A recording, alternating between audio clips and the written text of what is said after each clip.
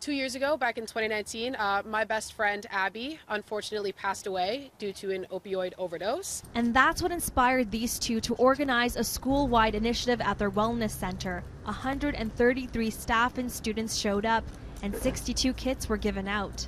We had an astounding amount of support, not only from students, but also teachers and other community members. It was absolutely incredible. With fentanyl overdoses on the rise here in the province, experts say it's more important now than ever to pick up one of these naloxone kits.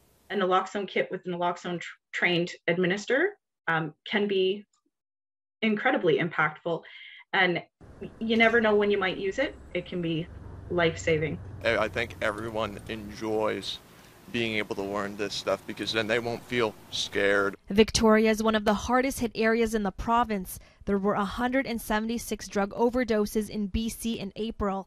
That's the largest number of suspected deaths ever recorded for the month, a 43% increase from last year.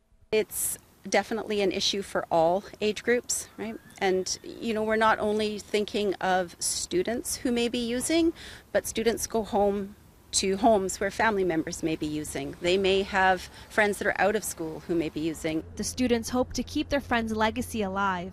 I think that she would be very happy. Abby was one of the most supportive people I've ever met. She herself wanted to be a nurse. She helped people whenever she could, and I think that she would be very, very happy to know that she is still continuing to help people to this day. 2 more schools are scheduled for naloxone training in the capital region, with plans to expand to other schools around the island in the near future.